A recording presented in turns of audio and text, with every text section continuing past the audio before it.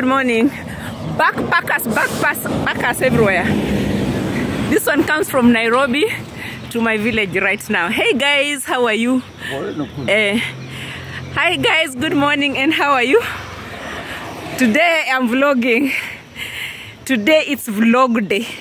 See who I have today. I have my dad here with me, and we have a journey now to go.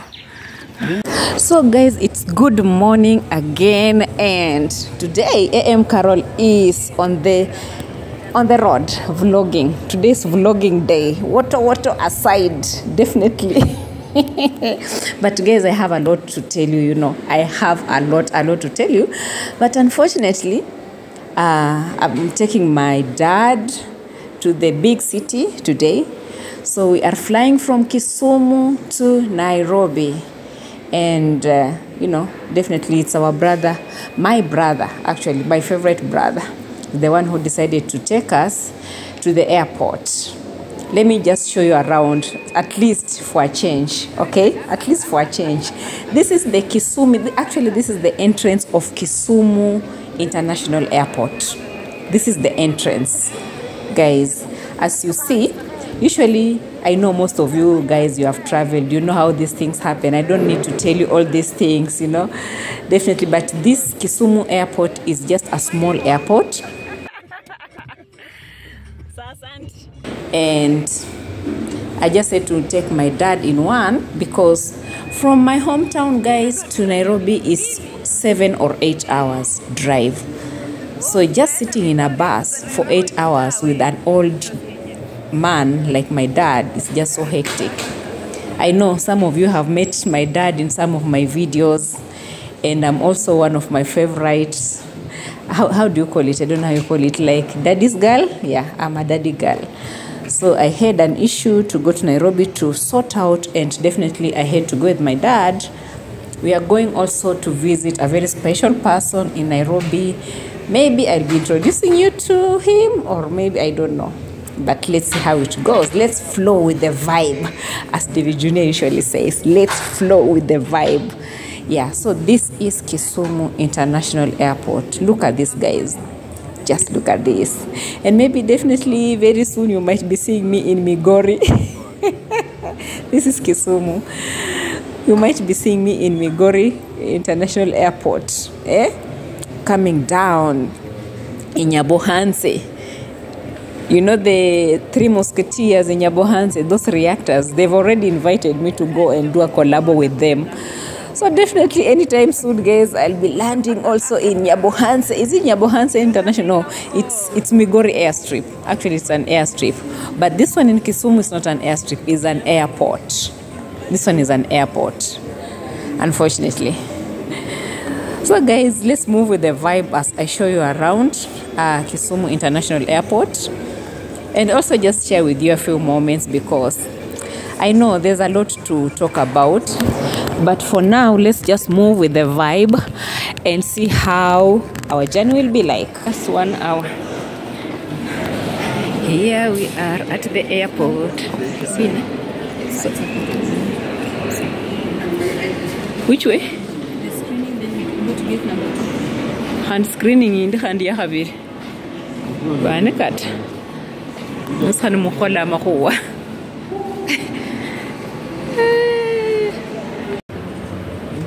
Yako ndio Zadok.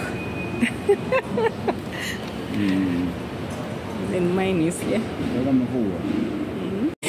I feel so blessed, you know, traveling with my dad. Definitely this is not the first time that I'm traveling with my dad, but at least by air, this is the first time I'm traveling with him by air.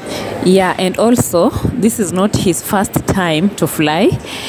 This guy is a graduate from India. He did civil engineering. He has some degrees in civil engineering. He went abroad, definitely. He's been flying these things in his life, so it's not a new thing.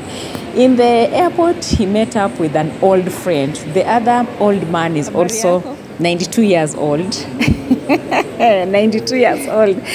These old men are enjoying their lives. You know, I always pray to God so that when I reach this age, I'll be just living my life, still flying, you know. moving from one place to another, it's so easy, you know. Yeah, so we are waiting for the flight right now. As we wait, the old men are catching up. I can't catch up with their stories because honestly speaking, I don't know what they're talking about. I can't catch up. Even if I listen to them, I can't catch up. That's it. Now back to our woto. Let's just get back to our woto. There are some things that, guys, you people had written me in my inbox asking me a few things, and I'm like, you know, here I don't answer questions, I don't do the judgment. Here we all analyze together. That's what we do back here. Now I want to put this topic here so that all of us, we can analyze it and leave it in the comment section. Guys, we know how we do this thing together. All right, listen, someone said that Marwa should prepare a bouncing castle and put it in his compound so that they can have a place for the kids and a place for the adults. What do you think? Can he do that? Will he do that? Can someone go and advise him to do that? And what do you think about that? Another thing, someone was asking me, why are people eating cabbages and ugali instead of eating the goats, nyama choma, and all those goat meat, chicken meat, the cows? What happened to all those things? Why are those people eating cabbages like almost every day? And they're showing it on camera. Guys, what happened to the goats? Kindly answer me in the comment section. I really want to know this. There's also this other thing that Masubo One had talked about, that Baba Marwa, or Marwa's dad, beats up Cloud Joseph. What do you think happened? Actually, I really wanted to do a detailed video about this issue, but I don't know, guys, because honestly for me, we all know that this was a passport bro kind of a party, and definitely it was like a way of Marwa bringing in the foreigners, international foreigners, to hook up with village girls and you know, introduce these girls to these foreigners, or these foreigners coming to just, you know, play with the girls around in the village. This was a party, a dirty party actually. So Marwa's dad, he doesn't understand that.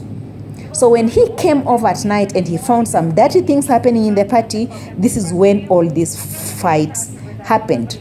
Does he really understand what this party is all about? Can someone tell him? Guys, let's get in the comment section and talk about that, because it is a wanting issue. Now, there is something else again I want to talk about. Someone said, listen to this. Let me maybe read this to you. Hi Carol, how are you? Can you analyze if maybe Marwa promised African village cook a husband from America? Remember the day before Stefan came and African village cook bring food on the balcony to Marwa and the girlfriend. Then Marwa told African village cook maybe she and Stefan can hook up and then he can take her back to America. Before the party, she used her own money to buy the cook, food for Marwa. Maybe, just maybe, Marwa brought these men over to sleep with these girls. This is what I'm talking about. It's all about the passport bro dirty party. You know, if these men came around and Marwa has mobilized all these wannabe YouTubers to be hooking these girls with these men, you know. Anyway, for me, my opinion is that this was part of the agenda. Definitely this was part of, you know, if people, some of you have not been following us for a very long time, kindly do go back and check on the videos. We've been talking about this thing, especially the passport bro issue. We've been talking about it. Marwa has been trying to mobilize people, international people, to come in the village and, you know, hook them up with these girls. And I don't understand, or I don't know if these girls do understand, you know, all this. Then there's another one, a message again about Dimwango I want also to read with you. There is more than it meets the eye. D has been praising his brother, how his brother always have his back. But what she wrote on her IG and what she has been disclosing of late about her childhood speaks volume. It's like Marwa has manipulated her sexually and financially and also psychologically.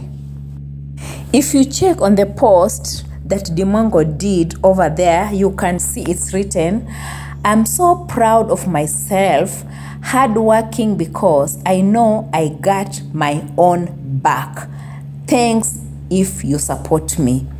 What do you think, guys? Why is she writing that she got her own back? Just the other day she was talking about how Marwa got her back in everything she does, in everywhere she goes, you know, every decision she makes, how she's managing her life, her relationships, and even in the letter that Marwa wrote to her after her breakup with JB, it was all about, "My sister, I got your back. I want to do these things. Don't do things without telling me." And this has been happening. Why is it that now, this time, she's getting her own back? Where is Marwa now in this? And remember also, lately she's been talking about some of the abuses that she went through. She's been telling us, like, indirectly. You know, we are mature people here, guys. We do understand that these things happens. And we've been disagreeing with some of the things that she's been saying here, like your brother cleaning you and getting into your aunties and cleaning everything for you, feeding you, washing your aunties. For what? How does your brother get into that? You know, she's been actually telling us how she has really suffered in her life in the hands of her brother. So now she is out here, guys. Imagine, she is out here trying to show us what is happening. So guys, we've just boarded the plane now. It came in a little bit later. We boarded the plane. Now I'm just looking at my dad, like trying to admire how lucky he is, and also how lucky I am at the same time to have this opportunity to fly with him, to go around with him. I'm just trying to imagine, what is he thinking right now? He's scrolling his phone, comfortably sitting in his chair. You know, it looks so amazing. Let me tell you guys, there's one thing that we should know, so long as you're still living. Some of us don't have parents, some have parents. But for those who have parents, okay, for those who don't have parents, I'm so sorry, it happened. You know, sometimes things happens in life, okay? I feel you guys, I feel you. But for those who have parents, love your parents. Sometimes you might not know where your blessings are coming from, okay? Just love them. Just do anything that can make them feel so loved. Okay, like for me, I know I have done so many things for my parents, especially my dad.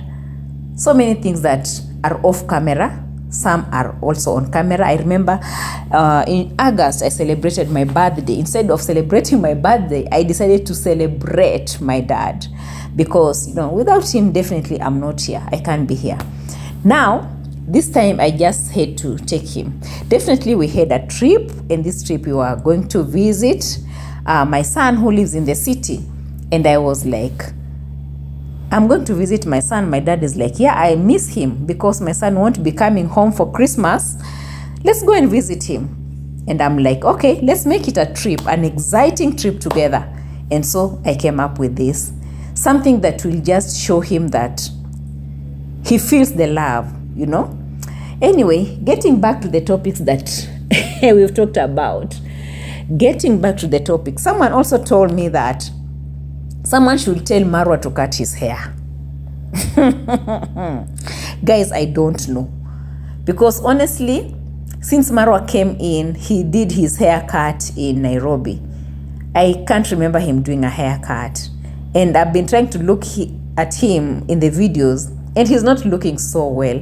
Especially that video that he did when he was begging for the GoPro.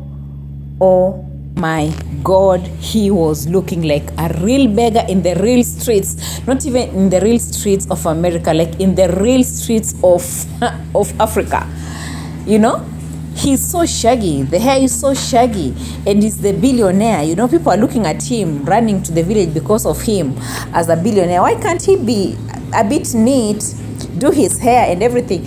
All these things I'm talking about, guys, someone sent me in the comment section. People are telling me like, hey Carol, you know, sometimes I say, sometimes it's good to share these things also, you know, in the comment section, because we want to analyze together, guys. We want to analyze. When you see me pulling some of the messages from the inbox back to the video, it's because sometimes I don't have the answers. Sometimes I just don't want to give the answers without all of us analyzing and going through it.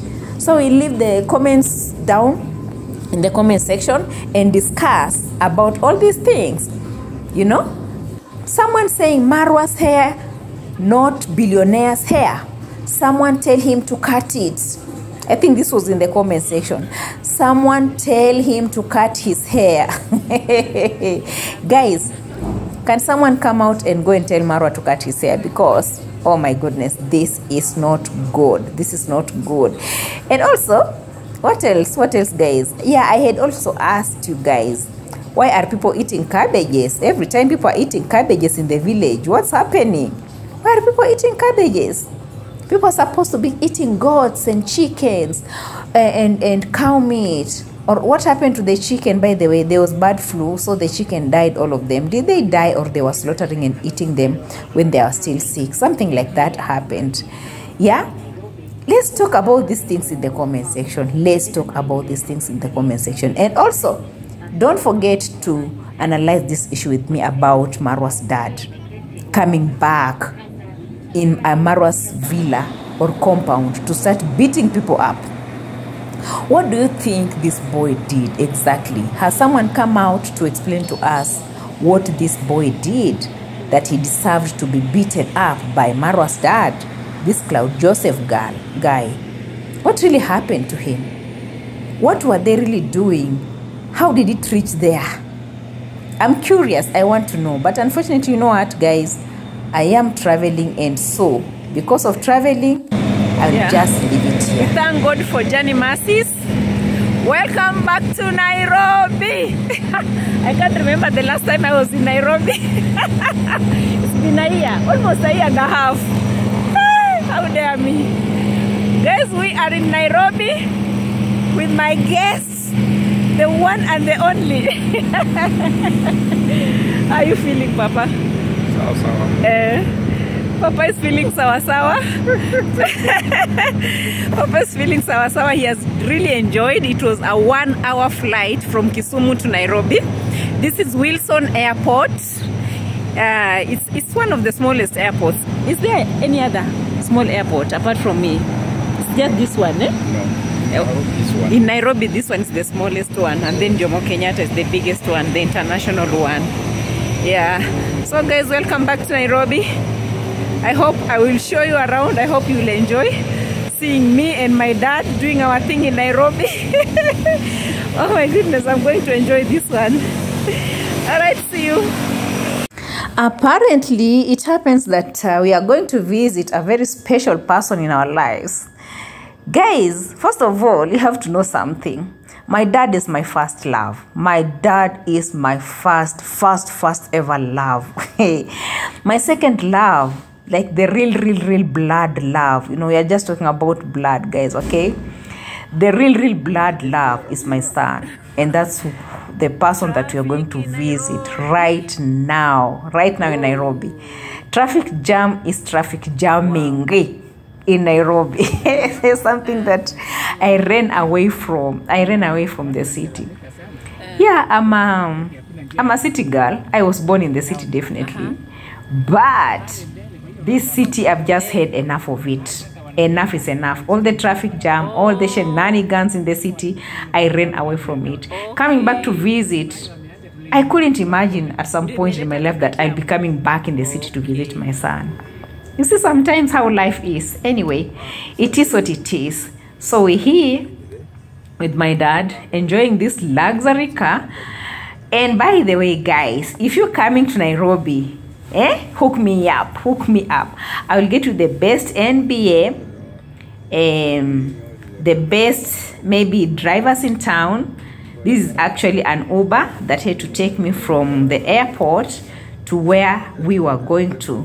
the best luxurious luxurious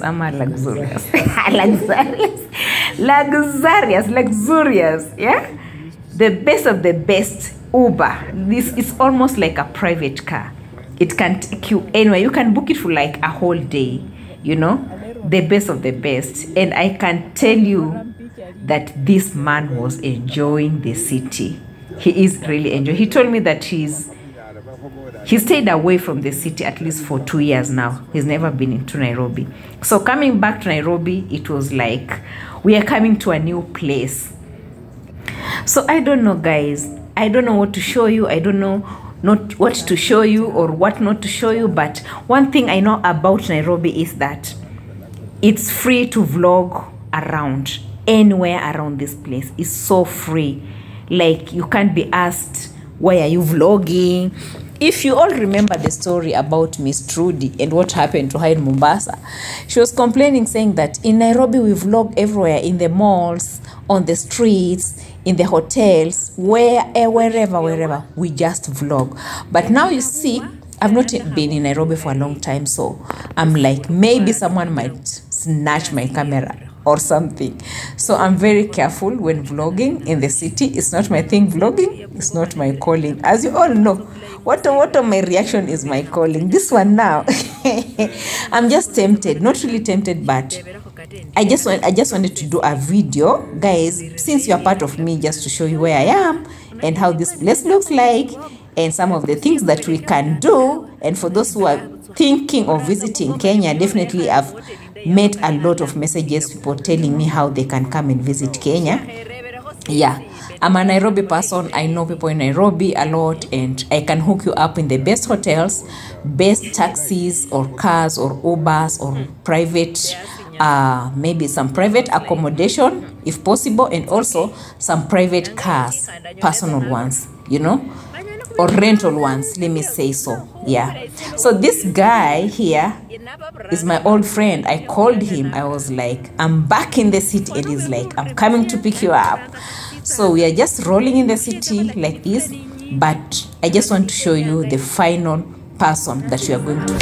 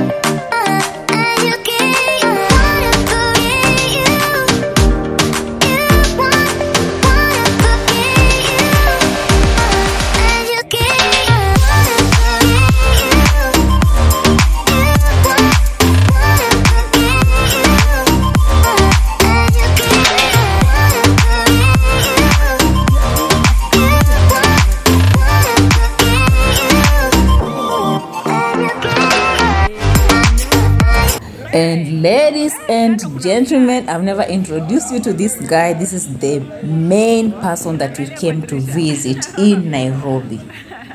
As small as he is, as tall as he is, as handsome as he is, as whatever as he is. The grandpa and the grandson love is just on a different level. This is the guy that made us wake up very early in the morning to take a flight to Nairobi. Just look at him. Yeah, he is the one that brought us in the city. So we want to go and have some fun, and we need to go and talk. Encourage him. He's not coming back home for Christmas, and he's, you know, going for his attachment, and he's doing, what are you doing? Journalism? Yeah, doing journalism. So he's not coming back home for Christmas. So just coming in to pump in some wisdom in his head, encourage him in life, everything. So this is how it went. I hope guys will love this video. I have a lot to show you, but I don't know how to, because, you know, it is all about family. When it comes to family, it is family, you know. And maybe tomorrow, hey, actually guys, by the way, I'm planning to meet up with my best ever reactor in town, in Nairobi town.